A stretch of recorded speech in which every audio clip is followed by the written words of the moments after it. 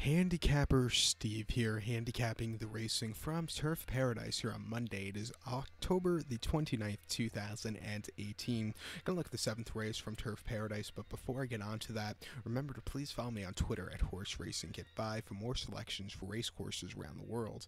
The 7th race from Turf Paradise, it's the allowance race, purse $15,000. Race it for fillies and mares, 3-year-olds and upwards, never won a race on main claim starter or trial, which never won 2 races here.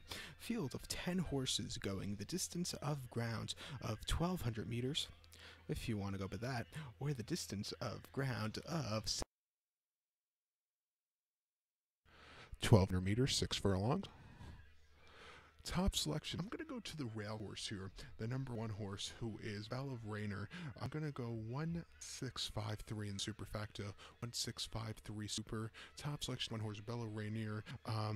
This 3-year-old filly by Street Boss. Dave Lopez gets leg up for both toilets. The horse's most recent outing, 16th September at Emerald. 6 furlongs on the slop and claiming 15. The horse finished 3rd by 13 3/4 lengths there. He had a horrible beginning that day, and he didn't have the best of trips early on and to the midpoint of the stretch, but he had a great turn of foot after that. He closed up well. It wasn't the world's worst race. I think in a race with he's a bit of a closer here, and I think he should do well. Before that, he ran at Emerald, 6 furlongs, September the 2nd. I can't speak today, pardon that.